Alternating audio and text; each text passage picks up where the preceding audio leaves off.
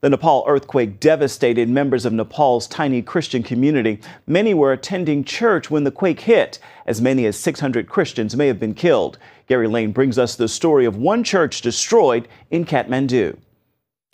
Fortunately, no one was killed when parts of this ancient Hindu temple collapsed in Kathmandu. However, that was not the experience of some Nepali churches.